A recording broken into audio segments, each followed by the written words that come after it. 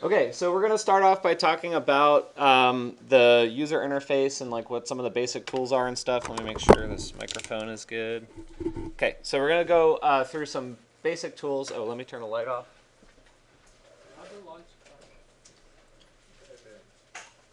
Yeah. Oh yeah. So to launch the software, you just type in Grasshopper. That's the command. There it is. Pops up.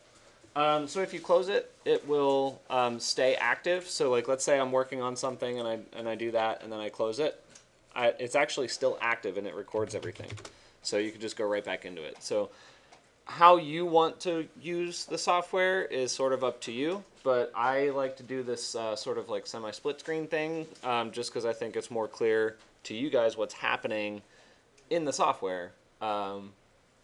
When you can see both sides at once. But once you get better at it, you might actually full screen it, or if you're working on dual screen, you'll have your model screen and then you'll have your Grasshopper screen, which is nice.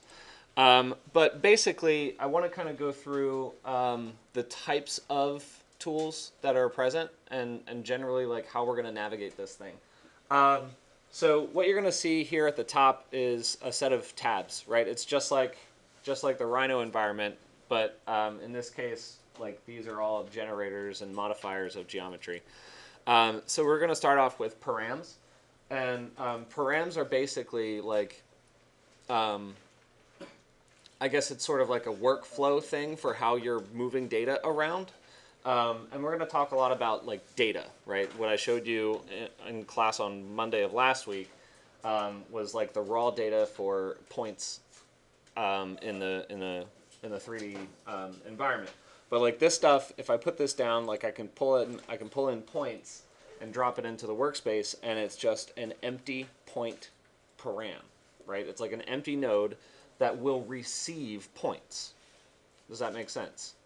So when you want to reference a point, there are a couple of ways of doing it, but most notably, I think you're going to drop whatever the geometry is into the workspace that you want to reference and work with, and then on that point, you'll right-click it, and you'll go to Set One Point, and then you set that point there. Okay, so that's if you're dropping that geometry in. But if you're creating points, it's a little different. You go to... Are you recording this? Yes. Yeah, thanks. You go under Vector, and this is where a lot of like your directionally based things are going to be chosen. So here for point, you can actually pull in what's called construct point. And construct point is going to create a point for you, and you're going to be able to modify it by changing the different input values. Okay, so let's do that now, because we're going to work with a few of these. But if we have, let's see, we have an X, a Y, and a Z, and they're all going to be numerical values, of course. So when you go back into params and you go to input, one of the most basic tools that you're going to use, and you're going to use this relentlessly throughout the entire semester, is the number slider. The number slider looks like this when you drop it in, and you can double click it to modify what its actual boundaries and parameters are. So when you double click it, you have all this. We don't need to go through it in like too excruciating detail, but basically you can go positive and negative. If you're going to go into negatives, then you have to start at a negative. So we're going to go with minimum of -10 and a maximum of 10. How'd you get that screen? Double click on the slider. Just double click. Yeah, just double click here, and it pulls this up. I see it. Okay. So make it a 10 and a 10. And it should look like that. And then copy and paste to make 3 of them. So we'll go copy, paste, paste. And you've got 3. And you all should know that Control V is paste, right? Okay, good. All right. And what's kind of neat, if you guys are like really particular about things like I am, I like to kind of make it all super, neat. So these things will allow you to sort of shift them into alignment. So if they're all out of alignment like this, you can sort of just shift it like that and get them all to be, you know, in the same general vicinity. But that's only for, you know, people who care too much like me.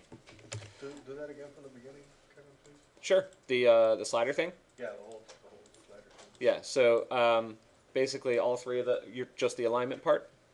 Or the whole thing? Okay. So so just to repeat, guys, the number slider is under params. So it's under the params tab, the input. Oh yeah, by the way. So when I say, I guess the words that I'm using for certain things are actually very specific. So when I say the params tab, I'm talking about this tab. And when I say the input panel, I'm talking about this panel, right? You have a set of panels within each tab. And then the tools, right? So the number slider is right there. So click the number slider, click it into the field, double click it to open it up, and then you can change your numerical values there. Okay? So what was the numerical values? -10, minimum -10, maximum 10. Okay? So that's these guys. 10. Got 0.5, but I got 0.25. That's fine. That's Yeah, fine. it'll drop in. It'll drop in as a default at 0.25, 0.25, I think. So after that, if you're gonna clean them up, take it here, right? And then here's how you connect them. But I want you to see something really important first.